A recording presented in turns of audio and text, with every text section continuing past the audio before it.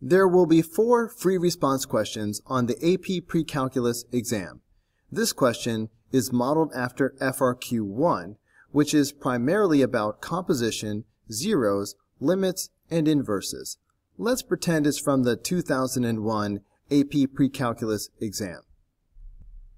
The domain of F consists of the 5 real numbers 1, 2, 3, 4, and 5. The table defines function f for these values. The function g is given by g of x equals 0.35 x to the third power minus 3.5 x squared plus 11. A, part 1. The function h is defined by h of x is equal to g of f of x. This notation means exactly the same thing as this. Find the value of h at 1 as a decimal approximation or indicate that it is not defined. Well, h at 1 means plug in 1 for x right here. So h at 1 will equal g at f at 1. Working from the inside out, what is f at 1? F at 1 is 6. So substituting 6 in for f at 1, we get g at 6. FRQ1 is calculator active, so let's use the graphing calculator to evaluate g at 6. We simply need to type this in as y1. First, I recommend resetting your calculator by hitting second plus 7, 1, 2. That's second plus 7, 1, 2. Fresh calculator. Now hit y equals and enter g of x right here. It should look like this. Remember, we need to evaluate g at 6. We have just entered g as y1. So that means now we really need to evaluate y1 at 6. Quit your way out of here by hitting second quit. To evaluate y1, we need to make y1 show up by hitting alpha trace and then enter for y1. To evaluate at 6, put 6 in parentheses next to the y1 and hit enter. Negative 39.4. That's it for A part 1. A part 2. Find all values of x for which f of x is equal to 4. Well, f of x is completely defined by this table. F of x is equal to 4 here and here. So that's at x equals 2 and x equals 5.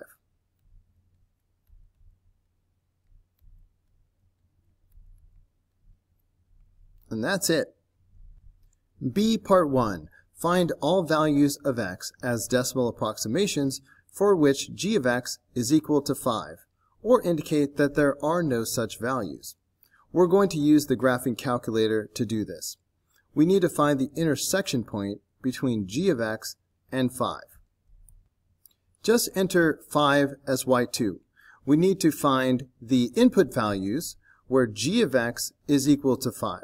So that will be the intersection point between g of x and the line y equals 5. Let's hit graph and see what we've got. Okay, I feel like we can see all 3 intersection points. G of x is a cubic function, so we know that it will have at most 3 zeros. So this sort of N shape that we see on the graph is the entire graph. I think I'm going to increase the x value by a little bit just so I have a little bit more room over here. So hit the window button. I'm going to let x max be, let's say, 15. Okay, we need to find these 3 intersection points. So hit second trace and choose option 5 for intersect. Move the pointer close to the first point of intersection.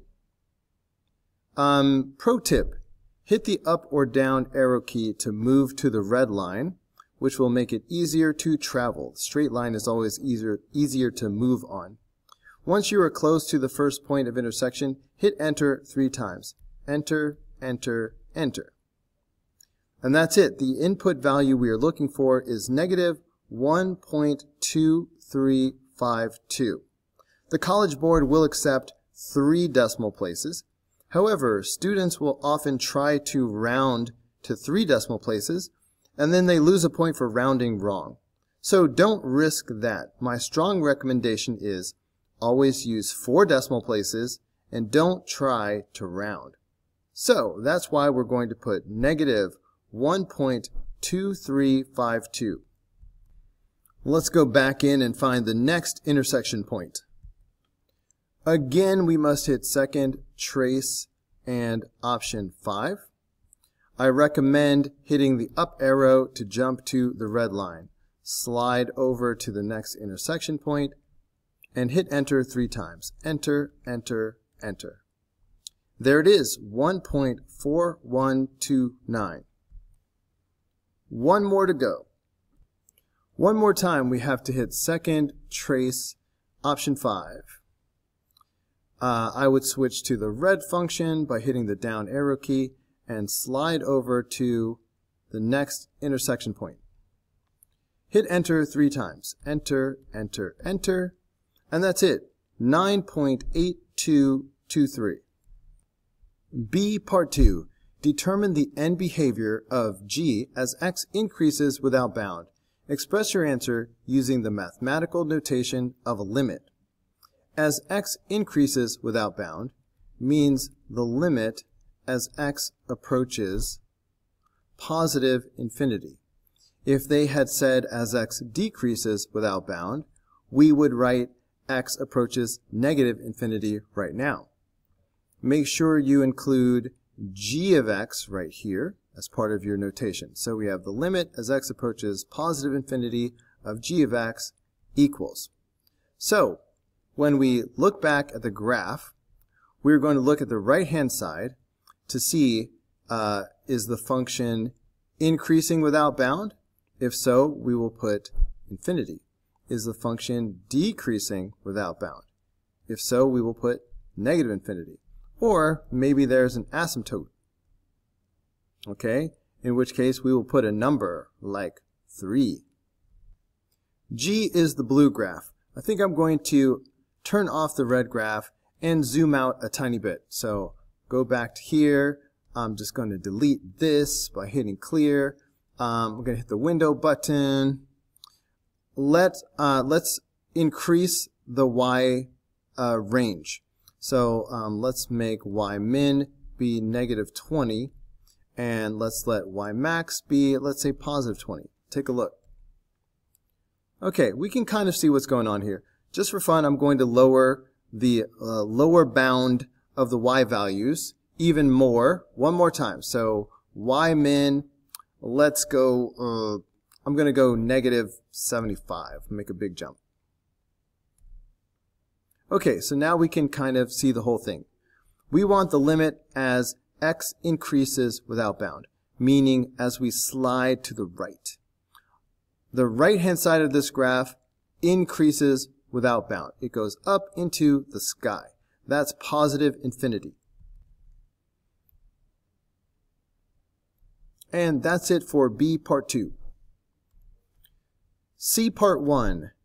Determine if an inverse function of f can be constructed for all values in the domain of f. This table represents all values in the domain of f. If any of the output values repeat, then no inverse function can be constructed. And we notice that the output value of 4 repeats.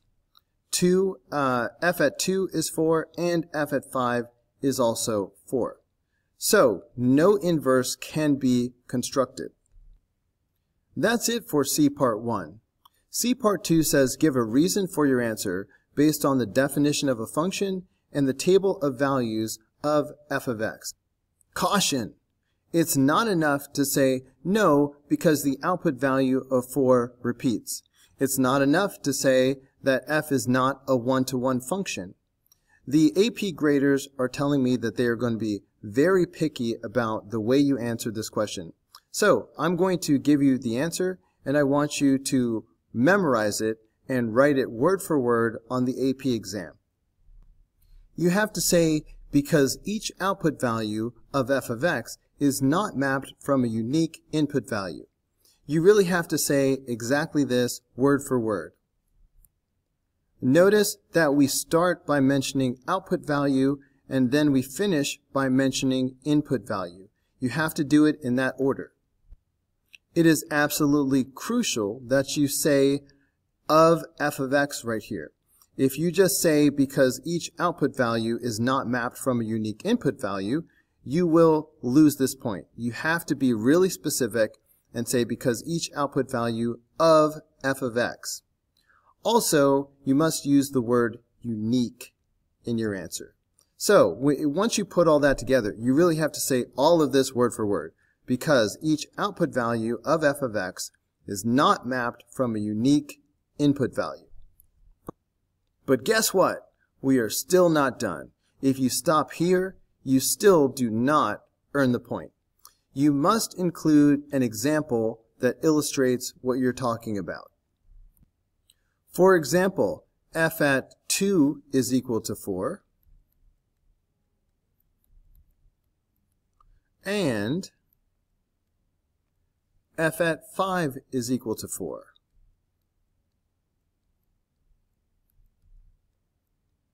Now you have earned the point. Before I end this video, I want to show you what the answer would look like if an inverse could be constructed. I have changed this positive 4 to a negative 4. So now, at a glance, I can see that all of the output values are different. None of them repeat. Therefore, I know that an inverse can be constructed. See part 1, we say yes, an inverse of f can be constructed. However, for part C, it's not enough to say none of the output values repeat.